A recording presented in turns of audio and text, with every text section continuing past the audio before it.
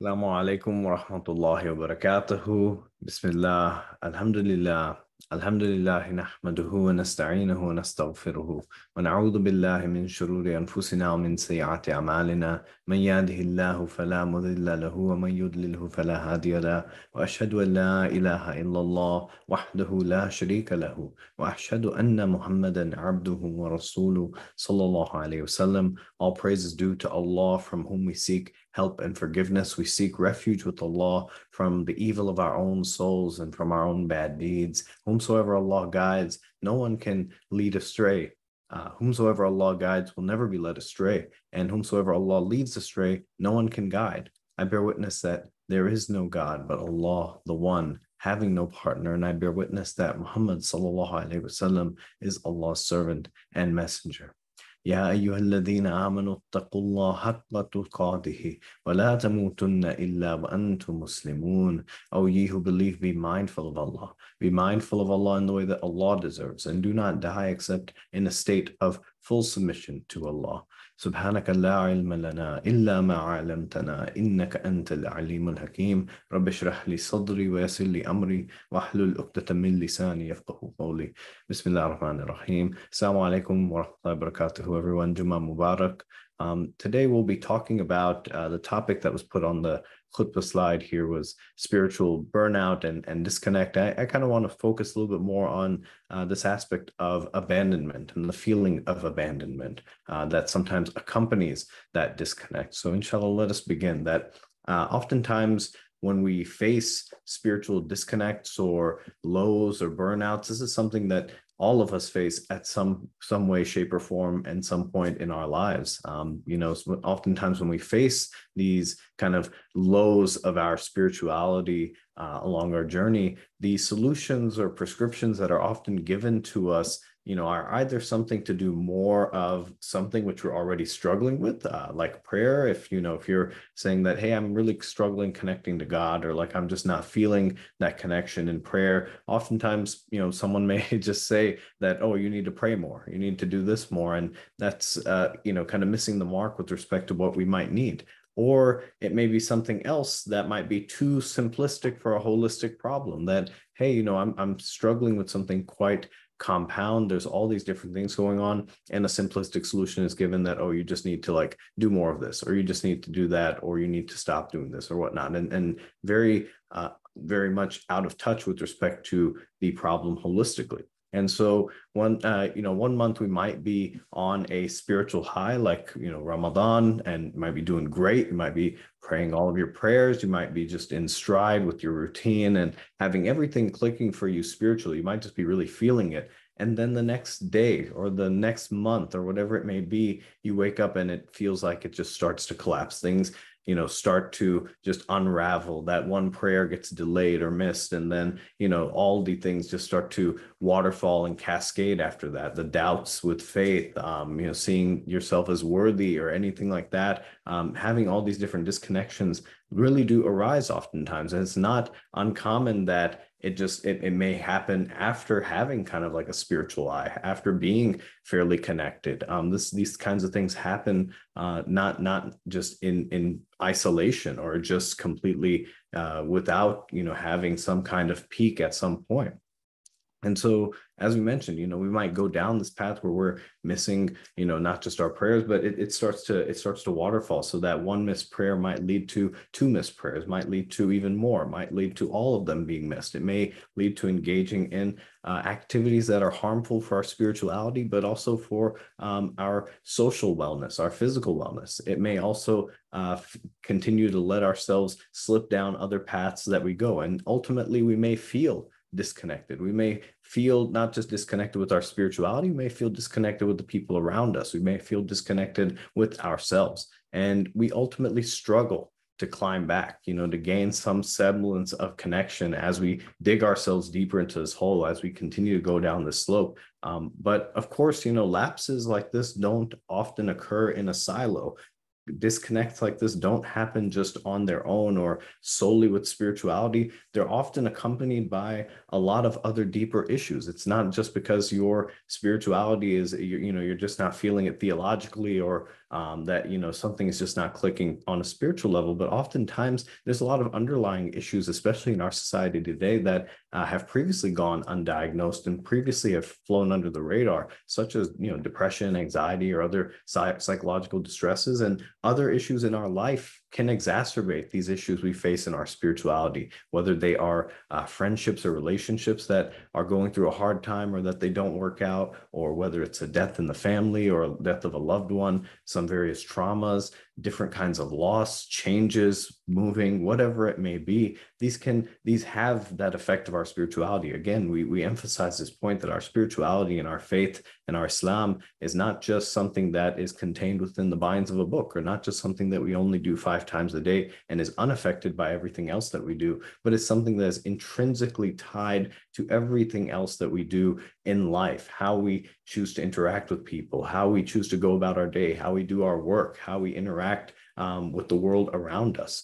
And so when we try to seek help for these issues, particularly spiritual disconnection, as I mentioned, a lot of times, apart from the simplistic solution that's given, we're oftentimes shamed for the lapse. We're oftentimes shamed for that disconnect or having that struggle, guilted for feeling the way that we might, that it's, because of some inherent flaw within ourselves or some shortcoming or something wrong with us, that we're the source of the problem and we're not the solution, and that the solution is something outside of here. And it's in times like this where we kind of get to the crux of what we'll talk about today, inshallah, of that we feel that abandonment. We don't just feel abandoned by the world around us, but we feel a divine abandonment. We feel abandoned by God. We feel unworthy of faith. We feel unworthy of being loved by God. That how can God, love me? Or maybe God hates me, that God's forsaken me, and that, we're not good enough for Islam. We're not good enough for God. And the slope only gets even more slippery as we give into it. In these most vulnerable, difficult, disconnected moments, however, we'll find that though it might not seem like it, it's in these times when we can not only still have that opportunity to connect to Allah, but it's also that in those moments that Allah might actually be most connected and is still connected and even closer to us than we would have ever imagined. It's in these moments that our tears and our pains are just as valid as our prayers. Our authenticity is just as valid as our hope. That, remember, our Prophet ﷺ said when his child and his beloved boy, his only boy that came after prophethood, that survived, that was surviving and then passed away, his child Ibrahim, his baby boy, he said that on his passing that the eyes are weeping and the heart is broken, but the tongue is not going to utter that except which pleases God. That you can still be authentic to your emotions. You can still be authentic to the feelings. You don't have to bypass yourself. You don't have to gaslight yourself. You can still feel that. But at the end of the day, you conduct it as a Muslim, as someone with belief, in a way that is still appropriate. And you can still hold the two to be true. And 2 stories for me come to mind from our tradition. And in both stories, we have complex situations and problems which result in literal isolation. And eventually these spill over into feelings of spiritual abandonment and disconnect. And there's several stories that we can draw from here, but these are 2 that I personally really connect with and I find a lot of comfort in. And though they end with the resolution, it doesn't erase the feelings or the struggle that these individuals felt or that they experienced, the fears that they had, the emotions that they were expressing, and the real psychological and spiritual and physiological distress that they had lived through, experienced, and had gone through in this time. The first example comes from our mother Hajar. Hajar was the mother of the Prophet Ismail, who was the son of Ibrahim alayhi salam, and her experience in the valley of Mecca, which today we commemorate with the sa'i, or the running between the hills of Safa and Marwa when we go for Umrah, when we go for Hajj.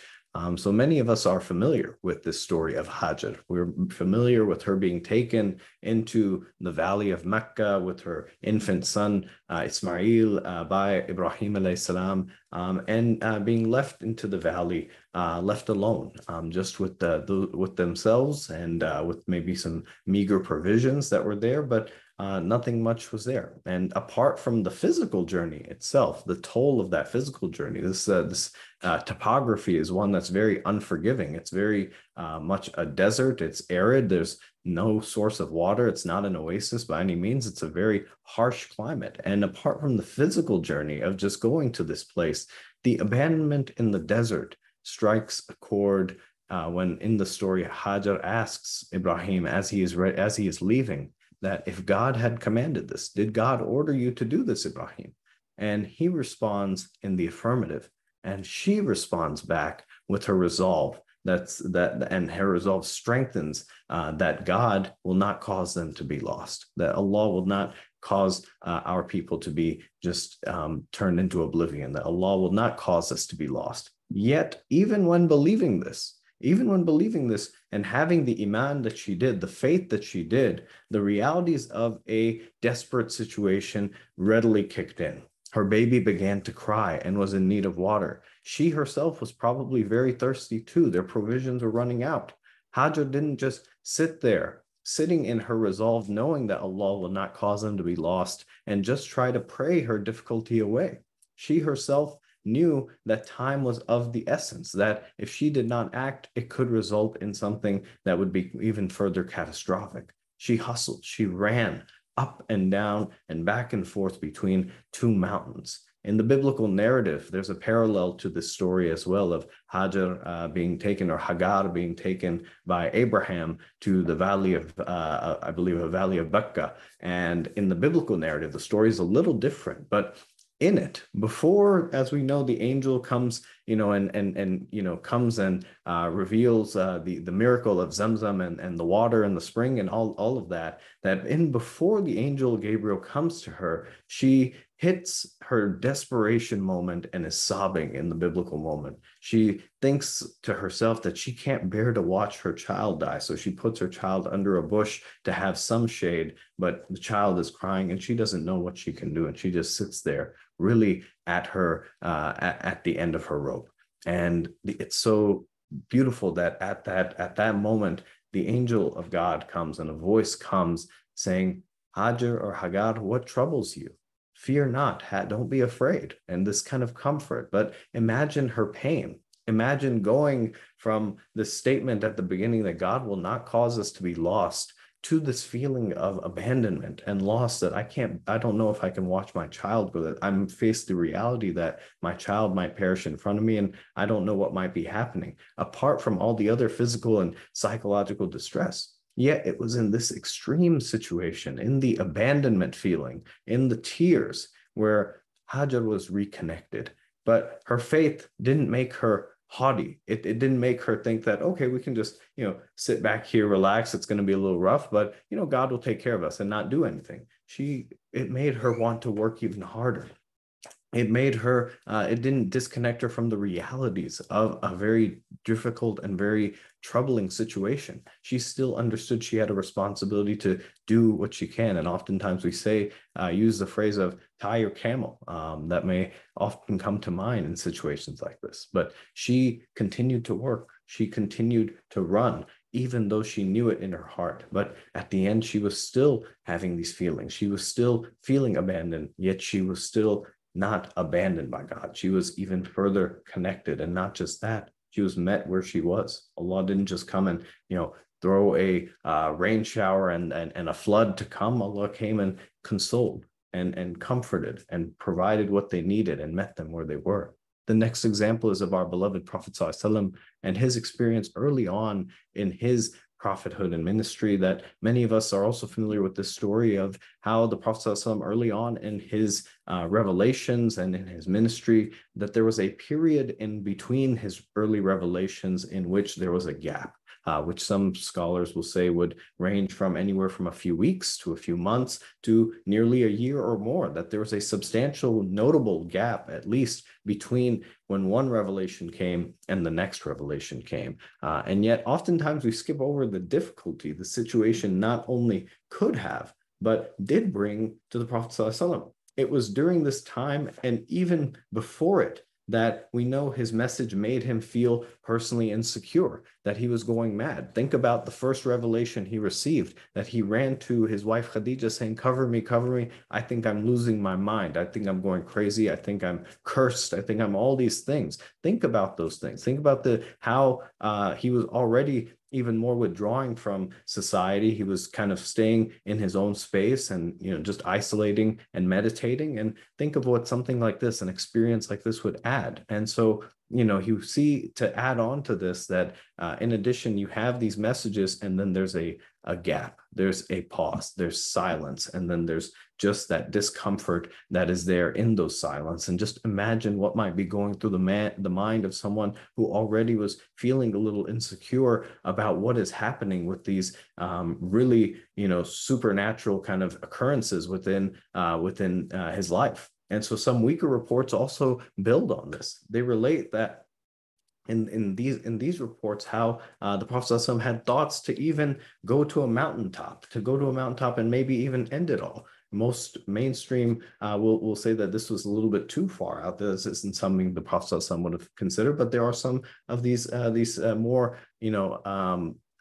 these more esoteric reports that are out there that have these concepts. So, regardless of, even if it didn't get to that extent, that whatever it was, we can assume that we can and see that this situation and the Prophet ﷺ's emotional well-being, his spirituality, his focus in this area, and his distress had become very serious, that the feelings of abandonment were not just feelings anymore. They had become a lived experience to him. They had become a reality. And yet, despite this abandonment, he was still having these feelings, and we can't discount the fact that at this time, throughout this time, that his rock, his support, his foundation, Khadija, was there for him, as we imagine that she was there for him after the first revelation, keeping him going, as well as his children, that despite the abandonment and despite these feelings he was having, he still had support that was there, that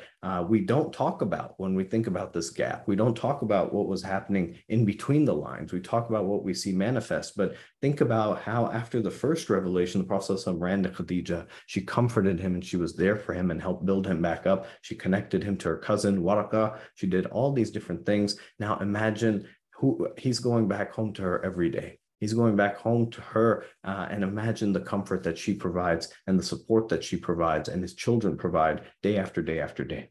And yet, ultimately, we see all of this eventually culminated in the revelation after this gap had kind of gone on and this had ceased, that it culminated in the revelation of a very powerful surah, the surah of Surah Duha, that in which Allah tells the Prophet ﷺ immediately that your Lord has not forsaken you, nor abandoned you.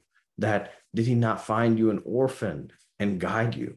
And what comes after for you is better than what is at your presence. Think about in each of these, they're beautiful verses, but they address the Prophet ﷺ situation, that your Lord has not forsaken you. Thinking about maybe the Prophet ﷺ was having these thoughts, that has Allah forsaken me? Am I cursed? Did I do something wrong? Think about all these different things that could lead him to feeling disconnected from his creator. Your Lord has not abandoned you. Thinking that the Prophet ﷺ may have had that thought, that I've been abandoned, that I don't know if Allah is happy with me or pleased with me or displeased with me, and that I've been abandoned, that your Lord has not abandoned you.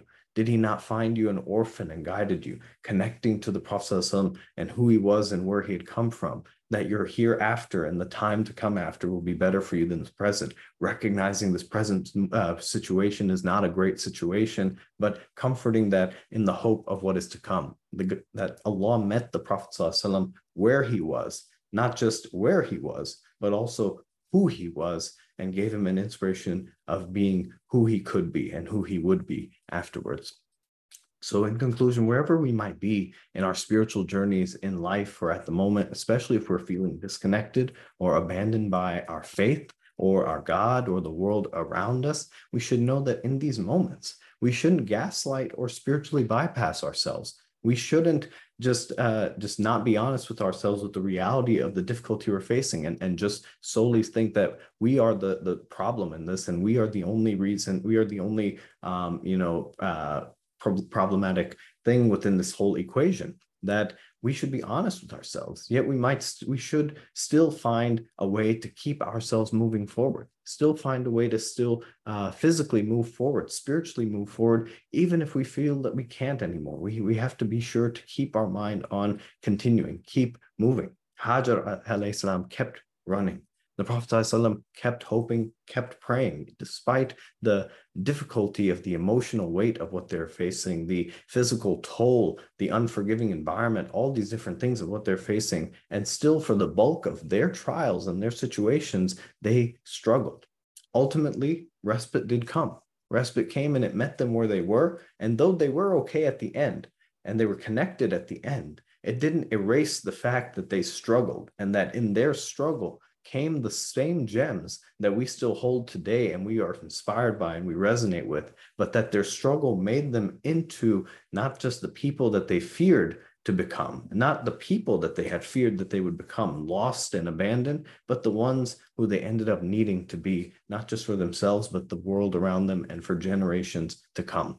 So when we're experiencing a spiritual or psychological distress, we often do one of four things to cope. We often turn to prayer, worship, and to a connection with Allah. We often turn to our loved ones for support. We may gain awareness or meditate on our own struggles and understanding of ourselves. And so we sit with ourselves for a little bit, or we may change our routine, our diet, or exercise. But often we do just one of these things, thinking that it will fix everything. Yet, as we see from the stories shared and from the nature of these distresses and complicated situations like these, that these complicated situations require holistic approaches. Both the Prophet ﷺ and Hajar had turned to worship and they kept it consistent. They still did not abandon that aspect of their prayer and connection to Allah, as we see in both of their stories. They still turned to their loved ones for support, even though in Hajar's case, she just had her baby Ismail. A mother can only attest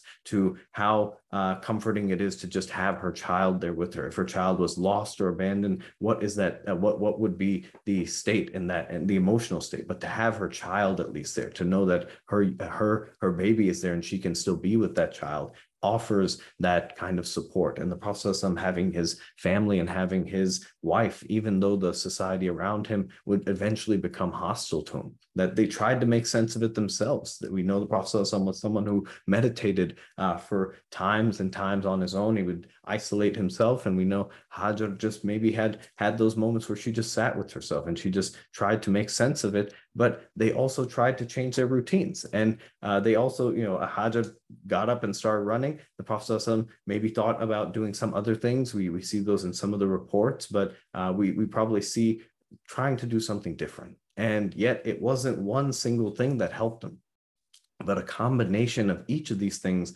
before the divine intervention came. They not only did they tie their camel, they put the knot in, they did all the work, they put in everything to holistically tie this camel before just simply saying that we'll just let Allah do what Allah does and not do anything about it ourselves. So my message here for all of us is to keep pushing, to keep moving, as difficult and as sluggish a spiritual disconnect, burnout, and abandonment feeling puts us in. However difficult it may feel, we need to keep moving. Spiritual disconnection, burnout, and abandonment is and it can feel debilitating. You want to give up. You want to maybe just unravel and feel that you can't do anything about it. So why do anything? But ultimately, you start to point the fingers at yourself and the world around you. And you start to just isolate yourself in different ways and not see yourself as worthy, not see yourself as sacred, and not see your faith as accepting of you or you as of your faith. And so you start to live into a bubble and it really becomes difficult to continue to move on. And Martin Luther King once said in the context of the civil rights movement that, if you can't fly, then run. And if you can't run, then walk. And if you can't walk, then crawl. But whatever you do, you have to keep moving forward. Be sure that even in these moments, it's even to not be afraid to ask for help. That sometimes within us, we have the solution, that we oftentimes have what we need right within us, but sometimes we need the help of someone else to help activate that. A spiritual guide, an imam, a counselor, a chaplain, a teacher, someone, a psychologist, a therapist, whoever it may be, someone to help you in that time of need. Don't be afraid to ask for help. None of these holy figures that we talk about were ever afraid to ask for help. So asking for help as well, even if we may have all of those solutions in us, someone to help us along the way, a friend, a confidant, whoever it may be, to help us just get out of that rut. So don't just pray and think that that's enough. Don't just rely on others and think that that's enough. Don't just isolate yourself from the world and think that that's enough. Don't just make changes in your lifestyle and your diet and exercise and think that that is enough. None of these things are enough without each other. They're like missing pieces to each other. And know that in the feelings of abandonment, in the times that we feel abandonment, that the reality of it may be that though we are in feeling this abandonment, the reality of it is that Allah is in fact, and may even be, closer and closest to us than we had ever imagined. We just need to open our eyes to that possibility. We ask Allah as we close here to guide us all, regardless of who we might be, to the right path, the path of whom Allah has bestowed His favor, and not the path of those who have incurred Allah's displeasure. We ask Allah to allow us to continue follow in the footsteps of the Prophet ﷺ, of Hajar, and of all of our sacred predecessors who had come, even though we'll inevitably stumble. We're going to wander off the path, to help us see the light of these shining beacons in our respective journeys, to help us model our characters and our struggles in their way, to allow us to be mindful of Allah in every step and action that we take, every prayer that we make, and that we do it for Allah's sake alone. And we ask Allah to keep our families, our loved ones close to Allah, and to help us be there for them as the Prophet ﷺ and as Hajar was for their families. And so we ask Allah also to keep all who are oppressed, persecuted, hurt, protected, allow us to be their helpers, to bestow upon us knowledge and opportunities to grow, relief for when we feel stuck, and respite for when we feel the pain of abandonment and isolation, and make the path of our faith and our life easy. And so allow us to leave this Jummah, inshallah, better than we came into it, inshallah. Ameen. Allahumma salli ala Muhammad wa ala ali Muhammad kama sallaita ala Ibrahima wa ala ali Ibrahima innaka Hamidum Majid. Rabbana taqabbal minna innaka antas samiul alim. Rabbana wa taqabbal dua. Jazakallah khair. Assalamu alaikum wa rahmatullahi wa barakatuhu. Again, a blessed Jummah to you and to your families.